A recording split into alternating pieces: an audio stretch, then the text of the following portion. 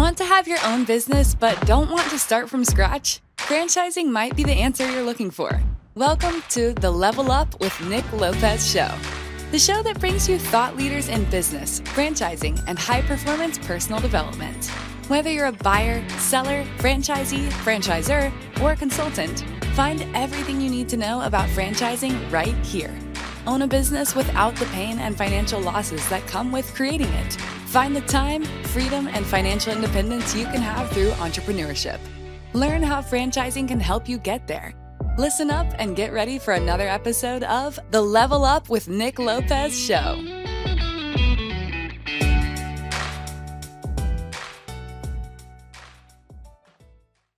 Welcome to the Level Up show with Nick Lopez, where we have the absolute pleasure of learning from thought leaders in business, franchising, and high performance personal development.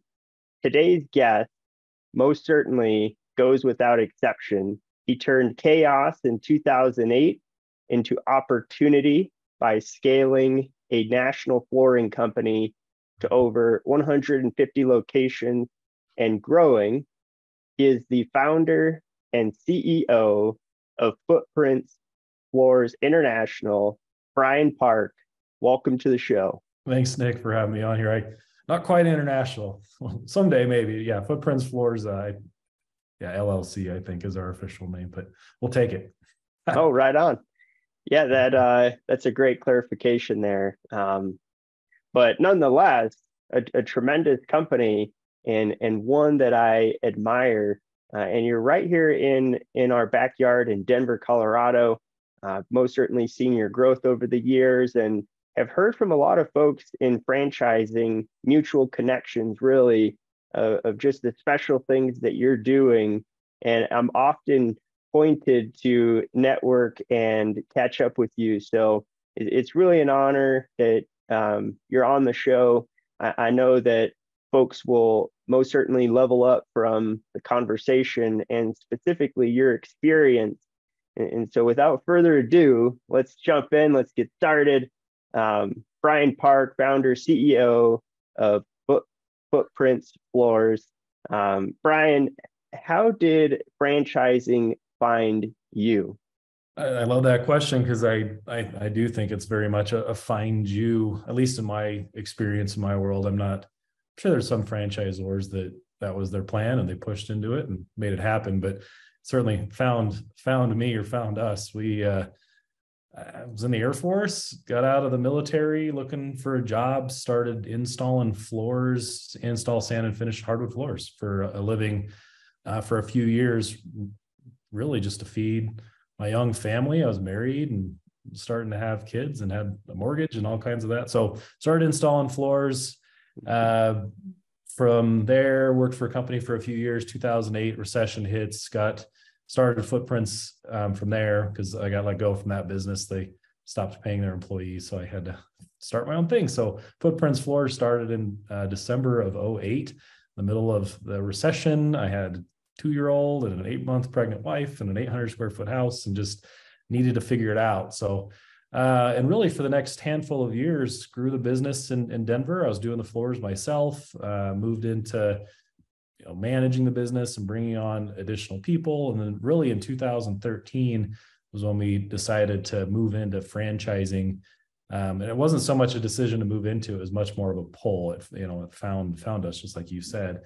And it was really, I'd split Denver up into halves, and I approached one of my crews and said, "Hey, I can't drive to the north side of town anymore. It's just too much. Do you want to take the north side and I'll take the south side? You send me back a percentage of what you book and sell, and I'll provide like the marketing and the answering your phones and all that for you." And it was really 100. And so the alternative would have been to turn him into an employee and then go that route. Didn't want to go that route because workers' comp is ridiculously expensive in construction. Like, it's going to be like $100,000 a year in workers' comp to turn that guy into an employee. So we went this other route. Got to the end of the year, though. Great, it worked great, but our accountant said, this is kind of illegal. You can't have him be 1099. He needs to be an employee, and you got to pay workers' comp. or it kind of looks like you're running him as a franchisee. And I was like, I don't know what that even is. And so that I started researching what franchising was. Apparently it's not just McDonald's. And that was the beginning of our model. I hired some guy off the internet for $2,500 to make our first FDD and agreement. To put that in perspective, our current agreement's like $300,000. So the $2,500 version was, we called it our Swiss cheese FDD, because it was a disaster. It was some boilerplate thing this guy had thrown together. In fact, I didn't proofread it well enough. There was actually spots in the FDD that still referenced the window washing company that he had, and I didn't notice it. It was like done, and I'm like giving it to my first franchisees, and they're like, "Hey, what's this window washing section?" I'm like, "Oh, just skip that paragraph." Well, that was the beginning of luckily, our first few franchisees were my buddies. And these were guys that we were just getting this document in place to kind of govern the relationship. But yeah, that was me getting pulled into franchising. Yeah, what an incredible story, right? Serving it in the U.S. Air Force. Thanks so much for your service, by the way. Yeah. My boys did a wrestling tournament down at the academy about a month ago. It was pretty neat. It's just such a special place. The Air Force Academy down in Colorado Springs. Oh, yeah. No, I enjoyed being there. Learned a lot.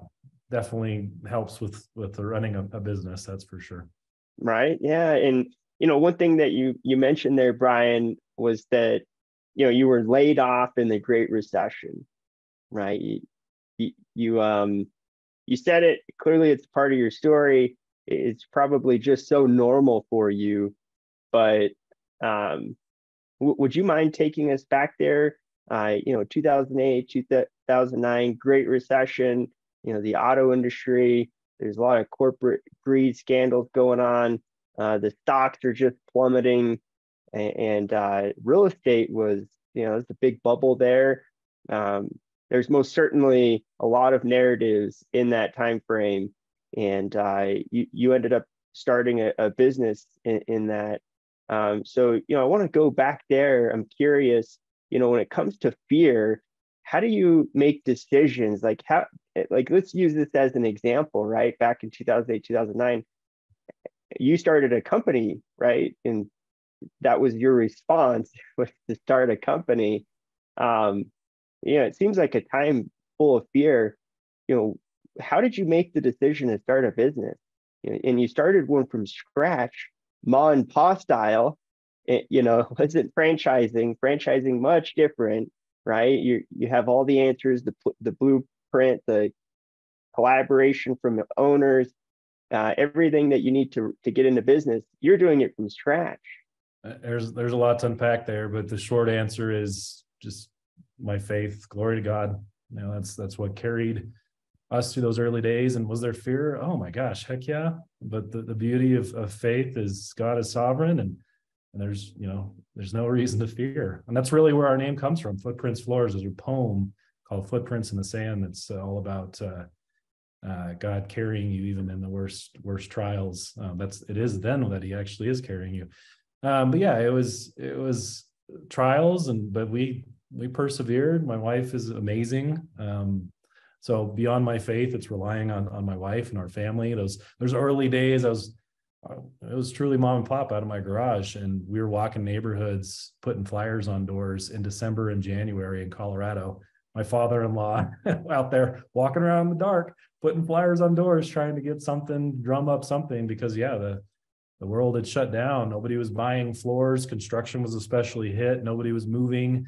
Everything was frozen up. And then, so the demand had dropped, but supply hadn't dropped yet. There was still a lot of flooring companies out there scraping for the little scraps that were on the table. And a lot of them ended up going out of business. But yeah, we launched right in the middle of that. And it was, by God's grace. I heard years later somebody say that the Lord always pulls you into places he wants you to be. You don't have to push your way in. And I've always looked back, in the lens of your life, looking back, going, yeah, he really does create paths and pulls you in where he wants you to be. And that's, I think, really our story up to this day, is the Lord just pulling us through. And so we really see this as his business, and we're servants and of his stewardship is a biblical word to be a steward of something. The Lord's put us in charge of his business. So as fear goes, yes, fear is there, but there is no need for fear. How am I just getting into conversation with you, Bryan? I can see why so many people are like, Nick, you need to meet Bryan. What a cool story. And I love your immediate response there. It's faith, right? And it's beyond yourself. And in those trials, that is when God is closest. And to put it the way you did, he's ultimately getting you through it.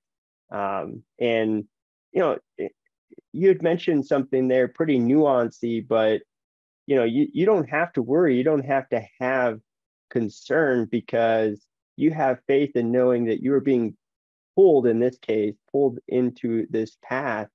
And it sounds like there's some high performance components there, just meaning that it sounds like when you're walking into the unknown, it's important not to acknowledge or think about that unknown, or at least put it front and center.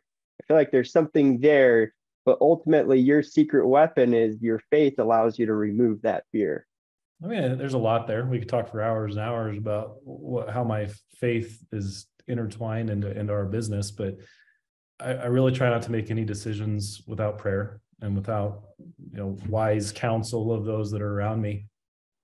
So yeah, when we do enter into unknowns and decisions, whether it was back 15 years ago or today, it's really staring at those unknowns and putting them through prayer and through the lens of this wise counsel, and really kind of trying to come to a place of where should we be, which direction should we go, should we do it or not, and praying that it is made clear to us. And if you go through these exercises and you really seek God's will and not your own, then fear is removed, because if it's his will, then there's no need for fear.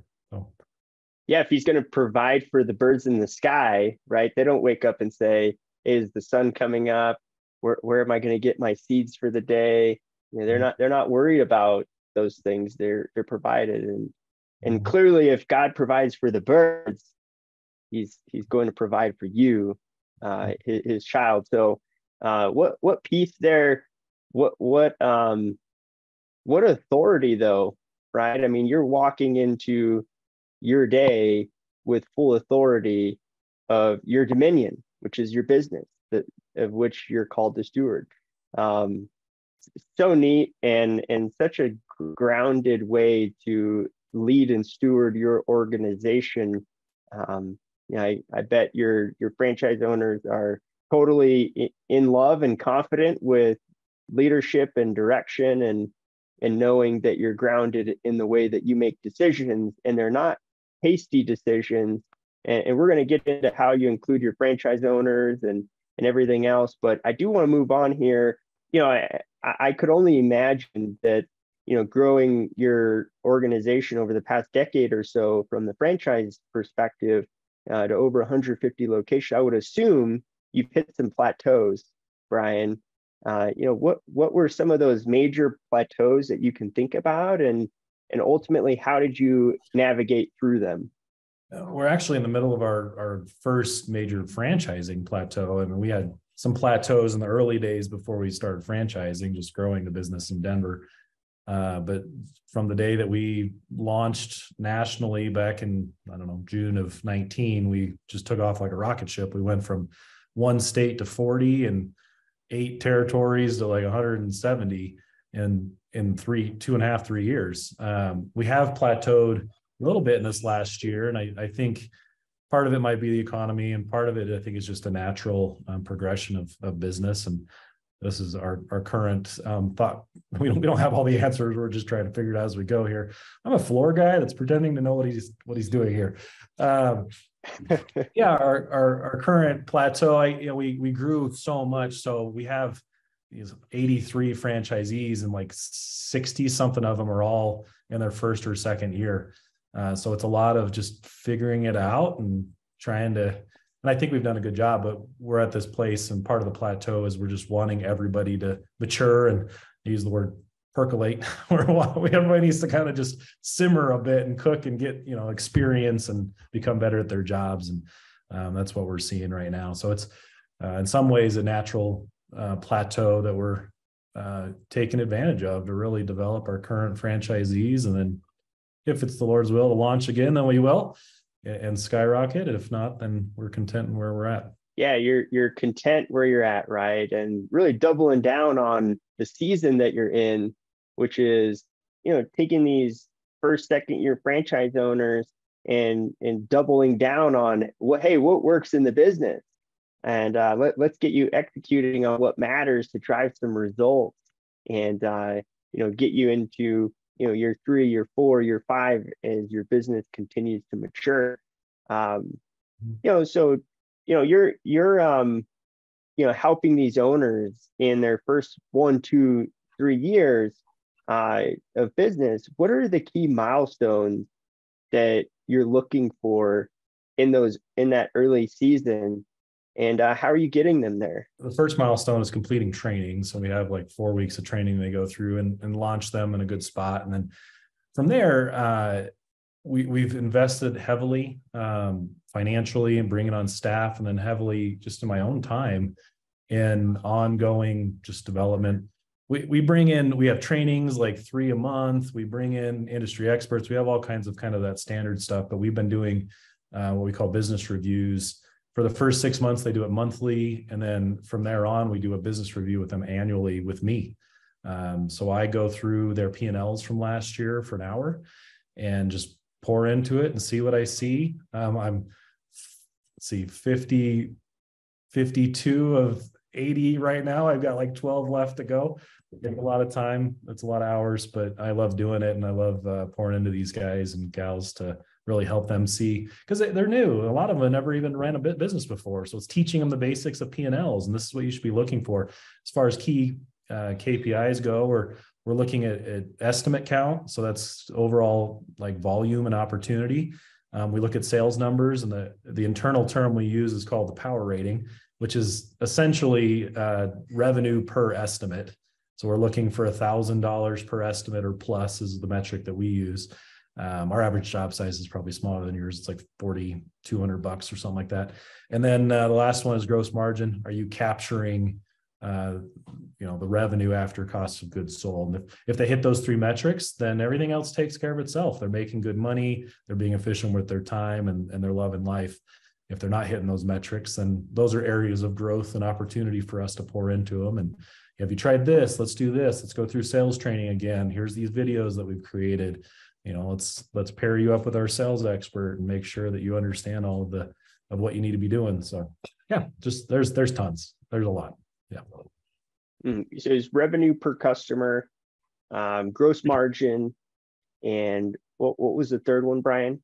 Estimate count, and it's revenue per estimate, not necessarily. Well, yeah, depending on how you define customer, but yeah, if we're in a house, then how much are we turning into? If you go to 10 estimates, did you book $10,000? That's the question. Whether it was one job that was 10 grand, you went 1 for 10, or if you went 10 for 10 and they're all $1,000, it's about the revenue side of it that matters to us.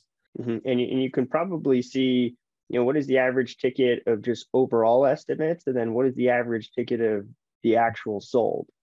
Yep, exactly.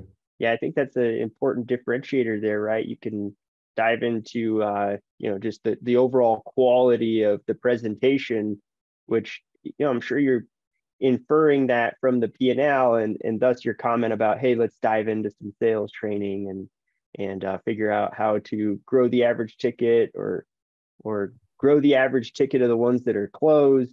What are some themes that you notice as you're doing that P&L review? You're doing almost 80 of them, nearly through all of them. But what are some themes? A major theme, which I love seeing, justifies all we're doing, is there's been a tremendous amount of success. These guys are making really good money, and most of them more than they've ever made in their lives, which I love seeing it. That's the entire reason for doing this. I'd feel terrible if they weren't, right? But no, we've seen a lot of success. The model works. There's a lot of happiness, and everybody is loving what they do. There's definitely some outliers there for sure, and those are people we're pouring into more and more. But overall, the major theme is tremendous success. And then it's just fine tuning. It's like, hey, are you following the sales model? How are you managing your crews? How is getting 5-star reviews going for you? And really kind of encouraging and pushing them into that. We're ending each call by creating a to-do list, like tangible list of things they can do starting tomorrow. Go talk to this person, do this, sign up for that. All things that are going to help fix whatever minor deficiencies they might have in their business, and just continue to grow and get better and advance and drive and goal set and all things that business owners should be doing. Wow. And they're getting this opportunity with yourself. I could only imagine the percentage of franchise organizations that do that, individual P&L review and then business consulting with every single franchise owner. That's really impressive, Bryan, and I commend you for that. Clearly a reflection of the way that you run your organization. So, why are reviews so important? Why is that something that you're talking about with your franchise partners? One, it's not about me; it's about them. We're here to serve them. And if you make decisions with that being the central focus, what others first, love thy neighbor, then what is the best way to use my time? And it's helping them in this way. It's pouring into them and hopefully helping them do better and better. I've noticed that a lot goal setting is a natural tendency for me. Like that's just ingrained in me. I'm constantly thinking about the future and 6 and 2 years and 5 years and 10 years. Like that's just how my brain works. And if I'm not goal setting, I'm not breathing. But I think I'm weird. And I think that the vast majority of people are not natural goal setters. And so there's a tendency for them to not think too much about it. And for them to just kind of go through the motions of the year. It's like, oh, he's got money in my bank account. Things must be going well. It's like, yes, maybe, but they could be going better if you did this and this and move towards this goal. And so that's, I think, a lot of what I can do and help is I am a goal setter and I enjoy doing it. And so to sit and help them, and we don't want to set the goals for them. It's not my business, it's theirs. So it's really coming alongside them, helping them think through their own goals and set their own goals. And then how can we help them achieve what they're trying to achieve? And it's, some have lower goals, some have high goals and everything in between. And, we don't have any strong opinions about it. What do you want to do this year? Okay, well, how are we going to get there? I might have my 2 cents, like that's pretty low goal. I mean, you did this last year, you should exceed that. What do you think about this? And like, oh yeah, okay. I'm like, okay. But yeah, it's relationships. It's just staying in front of them and reminding them that, your franchisor is a real person that cares about you. And I think that goes a long way. Do you ever find that in these conversations, right, it's clearly their business, it's their goals. You might have some opinions here and there, of course, but do you ever find that when you're giving tips and tricks on how to improve the business and improve the P&L, that there's a little bit of hesitation or some resistance from your franchise partners, or is everybody just totally like, you got it, thumbs up? No. And having done these business reviews for a couple of years and 60 of them under my belt this year, there's a definite theme that comes out that the more willing, I use that word willing on purpose, the more willing a franchisee is to push into the model, the more likely that they'll be very successful and make a lot of money. And it's each unwillingness in them, usually fear or time constraints or effort, that leads them to fall short of some of these expectations from the model. Each one of those ends up resulting in just a little bit less success. So for like example, here's an easy one that I see constantly. We teach them and beat it into them through our sales training that, hey, spend an hour with your homeowner and we want you to do the estimates inside the home. Write it up right there with the homeowner. We have all of the technology. It's super easy. And then simply ask for the sale. We're not slimy used car salesmen doing these hard closes, but just say, hey, how does that sound? Is this something you'd like to do? I can get you on a schedule. Just that little thing. And we watch sales numbers increase by 150 to 200%. And yet many of them don't feel comfortable doing the estimate in the house because they want to go home and use, more time and be perfect.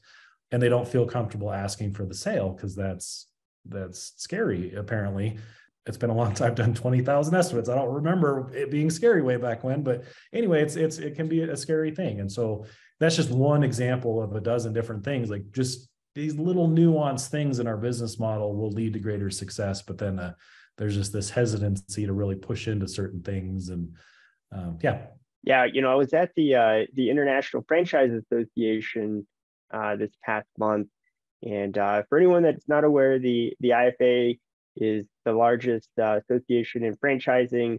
There's a great amount of knowledge that is exchanged at the events, and specifically the big one, the annual conference.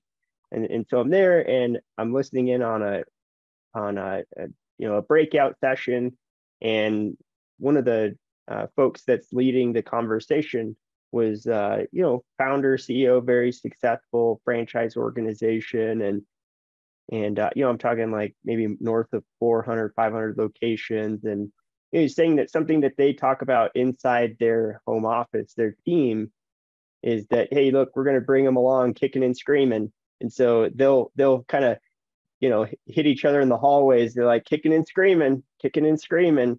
And, it's ultimately for the organization's good to, ask for the business in person, right? Clearly, you are going to have in this business model, it's not true for every business model, but for your business, obviously footprints, it's important to ask in the presentation. And, still you have a large percentage, maybe not the majority, but a big enough to be a notation, right? Not asking. And so bringing them along, kicking and screaming, right? Even against what's going to make them successful, what's going to benefit them. And you spoke to it, right? Being an experienced coach, you said, hey, some are perfectionists and they want to go back home and do it in the setting where they can make it perfect. Somebody that's less detailed and more comfortable with kind of doing it on the fly, they're going to have no problem asking. It's like, oh yeah, sure, of course, like, yeah, that it's going to get me the business. Yet the perfectionist is like, wait, hold on, we gotta make sure that this thing is buttoned up and perfect, right? So it's interesting how you not only have to talk to somebody for who they are, what their skills are, but then how do you get them to do it? And because that's totally different. How do they understand it? How do they learn it? And then how do they do it?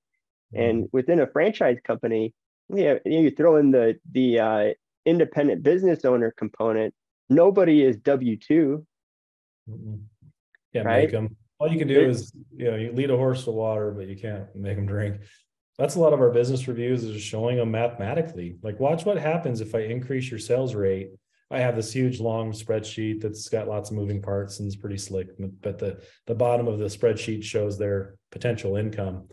And it's like, watch if I increase your sales numbers just by like 20%. If you start doing the estimates in the house and asking 20%, that's lower than what we typically see, and your income doubles. Now you're not making 90, you're making 180. Like, do you think you should do your estimates in your house? And some are like, oh yeah. And then some are like, well, I don't know, like $90,000, maybe you should start doing it. But all we can do is show them, and they see their peers and they see, the high flyers that are making tons of money and winning the awards and all that stuff. And, they notice that those guys are the in the house ones and doing, and that's just one example. There's other things that we do that, yeah. So, but yeah, I think that you understand what I'm getting at. Mm-hmm. I don't like the kicking and screaming because it makes them sound like children, but sometimes you're like, oh, come on, guys. Yeah. Yeah, and sometimes it can seem so childish that somebody is going that much against what's going to make them successful. Mm-hmm. Right. And ultimately that's the franchisor-franchisee relationship. Granted, yeah, we're not, no way is that about treating somebody like a child, but it is absolutely about getting somebody to do something that they may not see for their benefit, right? And my goodness, that is such a benefit in the franchise model. that you have a leadership team that you trust in, that you believe in, and they have your back, and you partnered with them because of their leadership style. There's all these options out there in the market, and you get to choose which organization you're going to partner with. And a big part of that is culture. And in moments like this, how do I expect my franchisor to deal with me or others and situations? And because not everything is going to be concern free, right? We're going to have moments of growth and moments of leveling up, and growth and leveling up.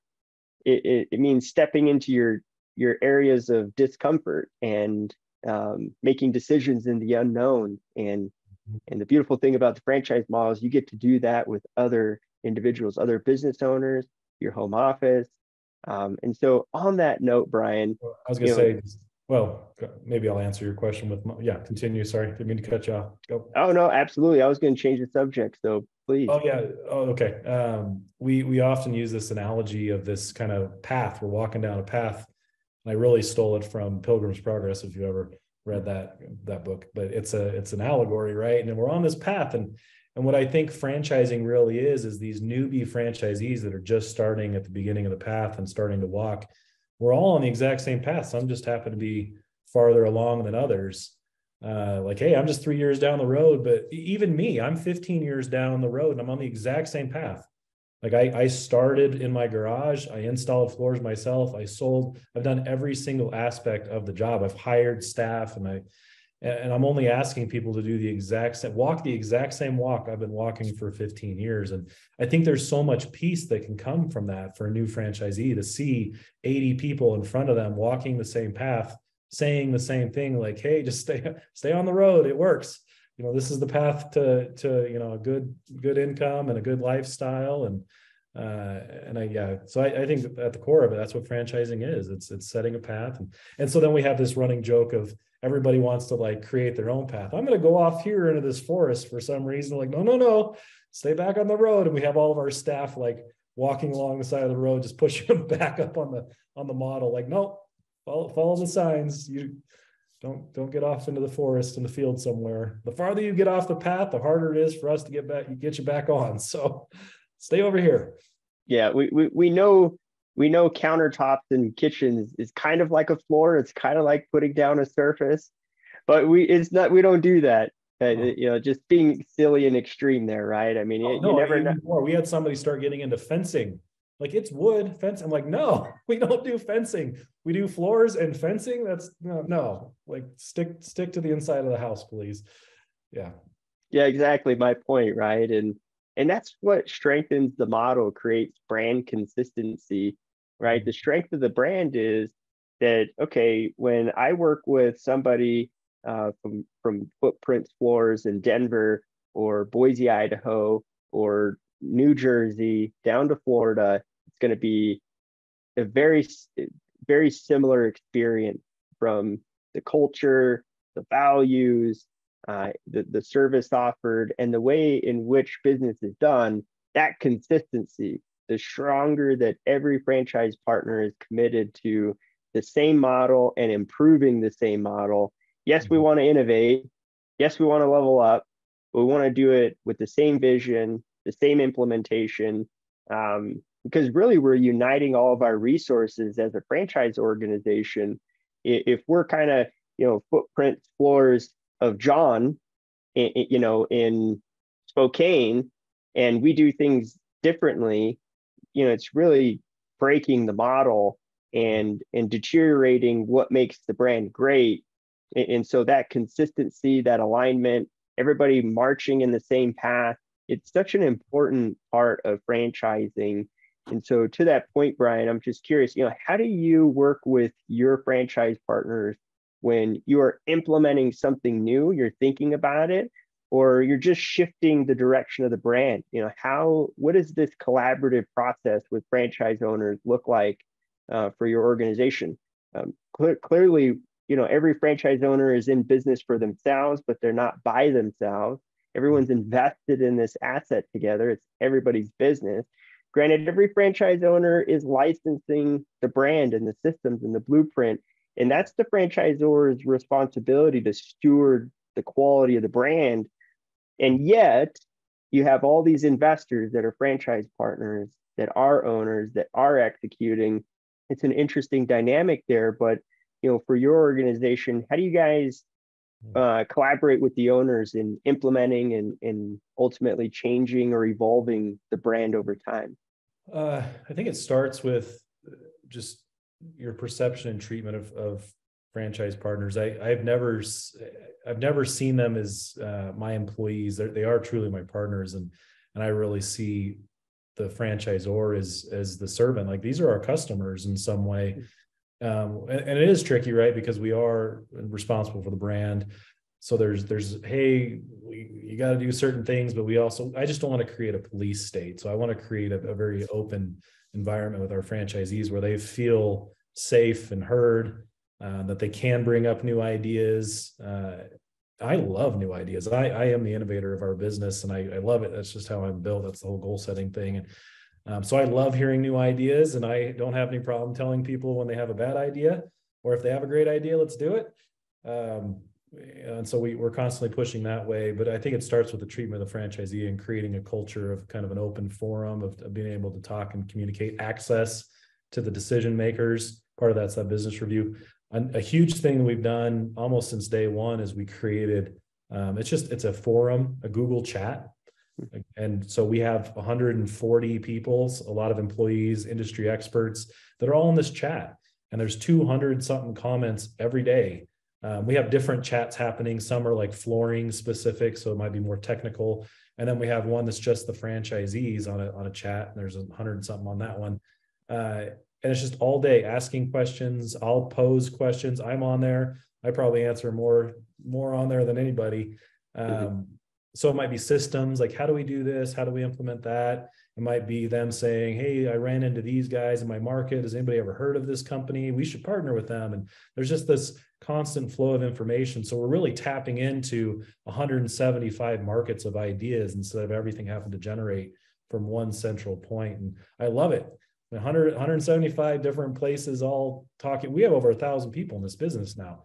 And so all of these different minds and skill sets and backgrounds are so diverse. School teachers, and we have a cosmetic industry, like manufacturer, manager, like everything in between you can name. And I love the diverse backgrounds that we do have and diverse thoughts. And so we really tap into it. We do annual convention, which has been huge, and bringing together people and ideas and seeing each other face to face. I love doing that. There's something else big that we do that, we just launched about 4 months ago an advisory council made up of franchisees voted on by their peers. So we had our first meeting a couple of weeks ago, and we're starting to push into that. And that's really a platform or a place for ideas to flow up from the franchisees to the franchisor, and then vice versa. And really just kind of a talking ground, a place to sort out what we should be doing and not doing. And because I want their feedback. I don't want to do anything that's going to be detrimental to the overall system. That's the opposite of what I'm trying to do. I want to make lives easier, not harder. Yeah, absolutely. I was watching, I never really watched the History Channel, not that I have anything against it, but I was kind of just, scanning through the channels yesterday and killing some time. I stumbled on this show, is like, the restaurants that founded America, something like that. And I thought, this seems pretty interesting. And sure enough, it was. It really was hitting on Dairy Queen and how Dairy Queen innovated soft serve ice cream. And up until then, it was really just, just frozen ice cream.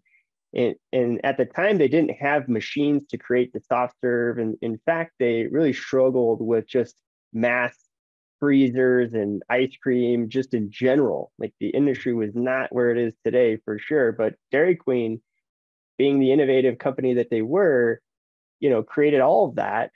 And as they started scaling through franchising, their owners were, they really wanted to start buttoning down on consistency across the brand. They had this national footprint that was laid, but their issue that they came up on, their plateau, was that they had inconsistencies across all of their locations. So folks would go to a Dairy Queen here and a Dairy Queen there, and it was just like whatever, right? Whatever menu and maybe a twist on the logo. And so when they standardized everything, they actually standardized food and, incorporated the hamburger and fries. And like, that is nothing like ice cream, like a hamburger and fries, right? So like now they're not only mass on a franchise, from a franchise perspective nationally, serving ice cream, they're also in the fast food business now. And, that was just such a neat, I could just totally relate running a franchise organization, much like yourself, Bryan, where, you have the consistencies of the brand and what makes it powerful, but yet there is innovation and collaboration from the franchise owners. They have a good beat on what's going on day in, day out, what's making them competitive, what are some new entities in the market that everyone should incorporate, including into the business, so that it makes it easy for everybody. So you guys have created a franchise advisory council. And so, this really standardizes the way that franchise owners influence what's being implemented in the brand, the direction of the brand.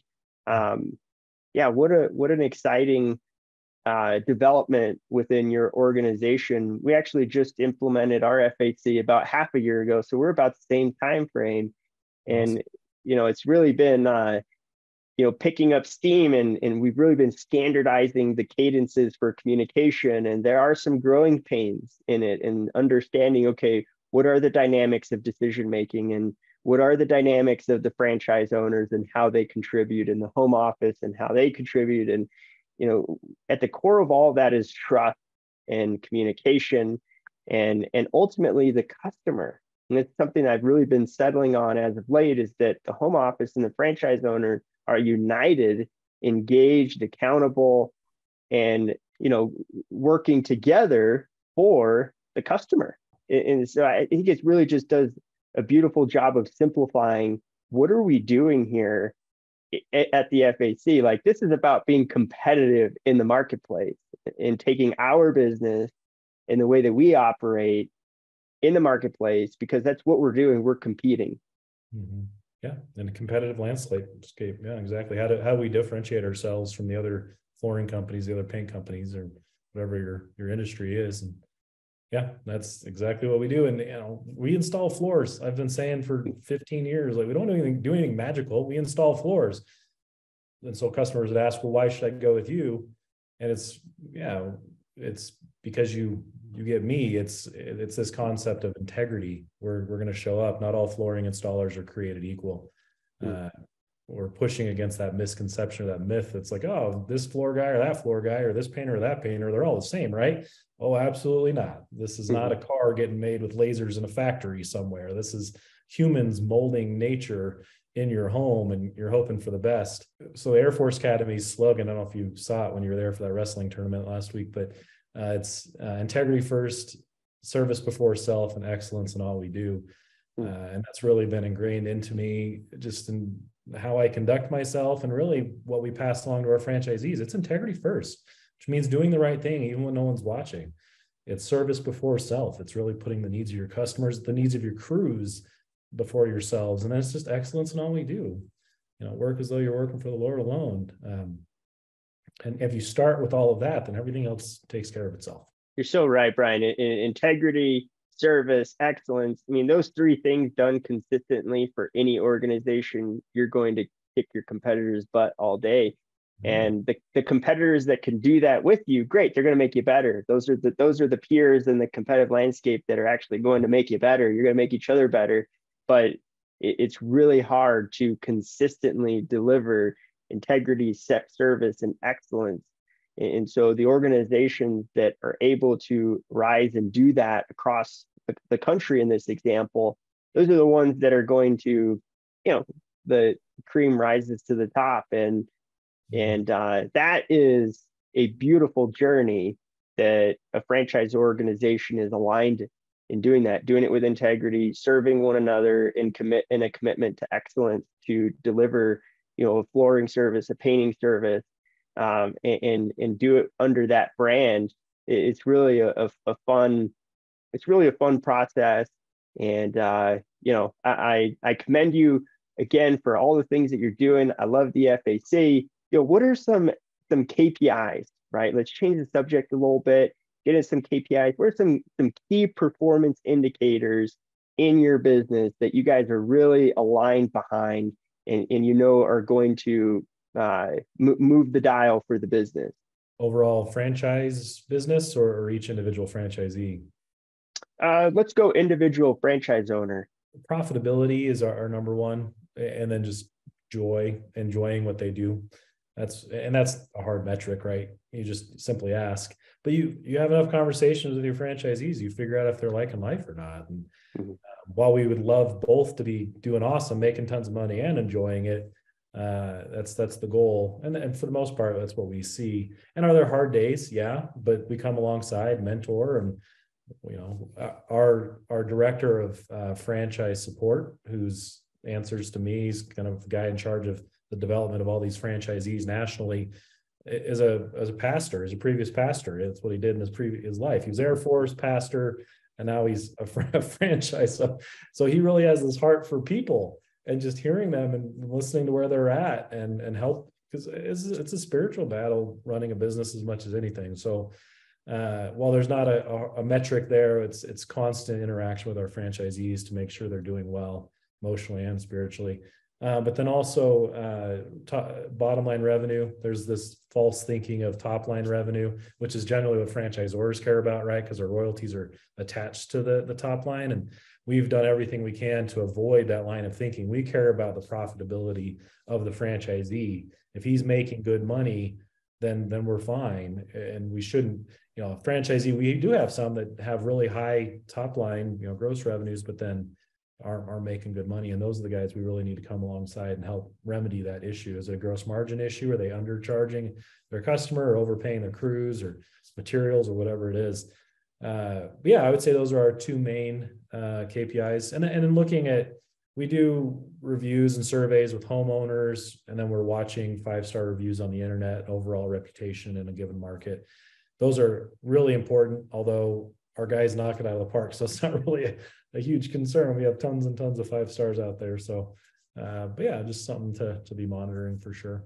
Yeah, getting great 5-star reviews is key, right? Growing that local brand halo. Everyone goes online to get confidence in doing business with anybody, whether it's food, a service you're going to get, an auto place you're going to check out a vehicle. Business is done online. Those reviews are pivotal. One thing that we've learned, which is an interesting little nugget here, is that when you get the review on the job site before the job is closed out, like your ability to get reviews goes through the roof. As soon as you leave and you follow up with communications trying to get the review, it doesn't matter how happy they were. They're 5-star thumbs up all day long. But as soon as they close out the account, forget, this is one of those things that we push. We tell them at the end of a job, just make it awkward. Say, hey, do you feel like we did 5-star service at your house? And every single, not pretty much everybody's like, oh yeah, your guys were great. Okay, would you mind giving me a 5-star now? I'll send you the link. And then you just look at them and they're like, oh crap, I thought I was going to be able to, procrastinate and then not do this.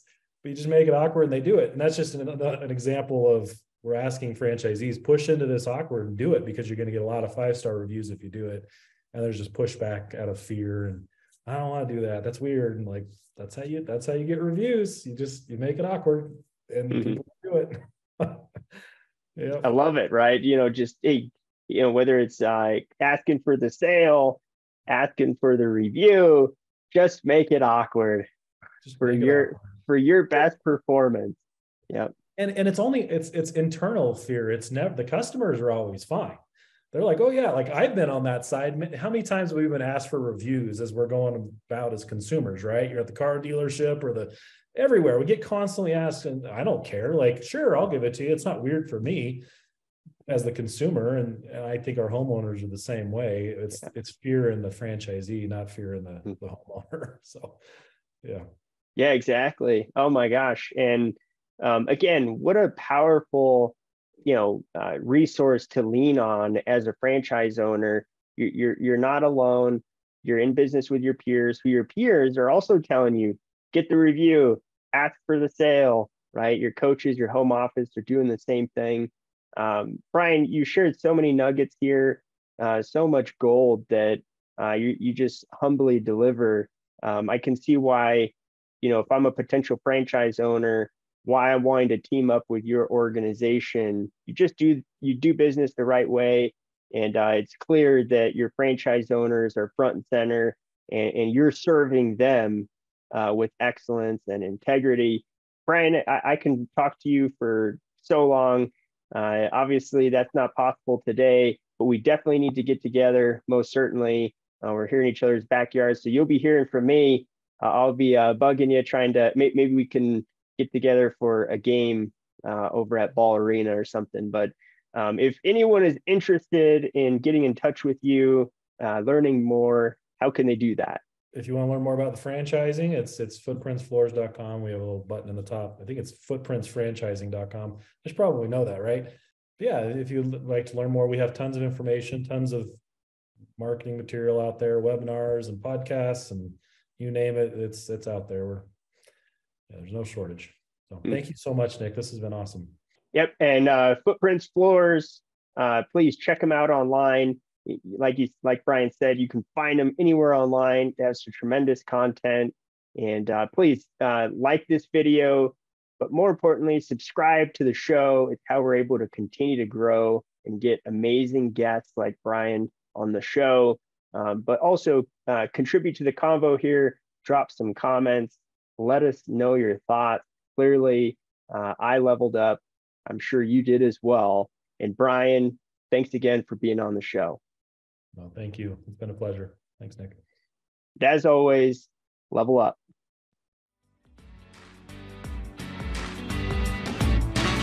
Thanks for listening to another episode of the Level Up with Nick Lopez show. Remember, it's never too late to get started on your entrepreneurial journey. Don't forget to subscribe, like, and share if you enjoyed today's segment. Catch us again next week and visit limepainting.com for more of the Level Up with Nick Lopez show.